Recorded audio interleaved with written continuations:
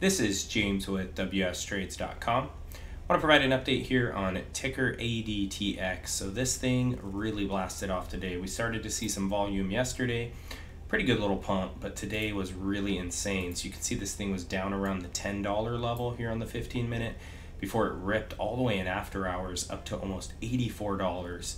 So insane explosion here. So I'm like, okay, this is ridiculous. This looks like just some regular, pump and dump action.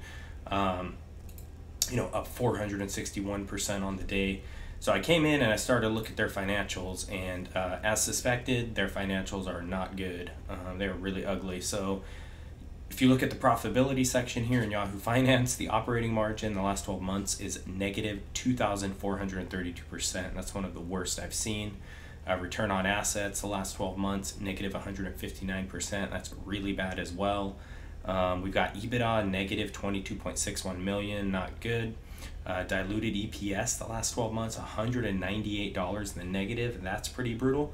And this is pretty bad here too. If you look at the most recent quarter, supposedly they're only sitting on $95,000 in cash. And if you look at the cash flow part here, in the last 12 months, they supposedly burned 11.55 million.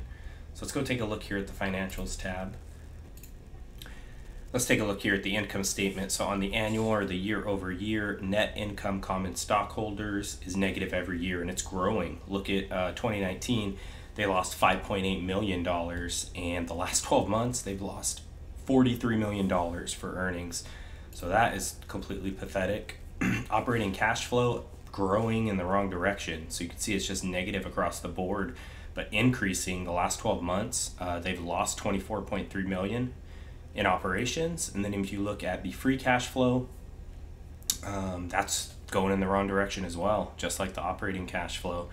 And you can see negative 24.7 million there. So let's look at the quarterly real quick to see that. Yeah, so that in cash position is 95,000, and they burned through 24.7 million in the last 12 months in free cash flow. So yeah, that's not good. I saw their current ratio on the statistics tab was also 0.22, which is really, really low.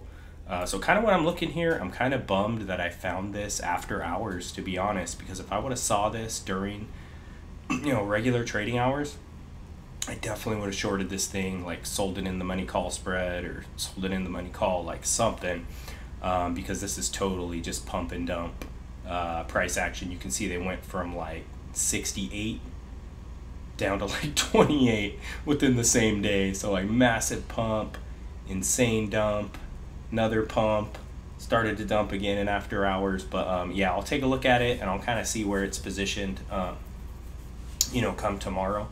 Once the market opens, I would love to see it rally and just get one more good pump and retest that high there of like 83, 84. I think that would be a great position to get in at. And then if you could short it, around that level, look for an insane $20, $30, $40 move like we saw here. I mean, it could happen same day. But, we kind of seen starting to sell off again here, but we kind of seen similar price action with VFS.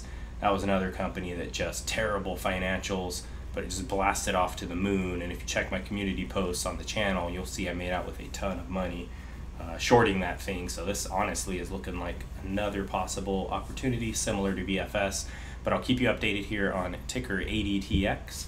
Please like this video. Please also subscribe to the channel if you're not subscribed. Hit that notification bell. Appreciate you for taking the time to watch this. Talk to you soon.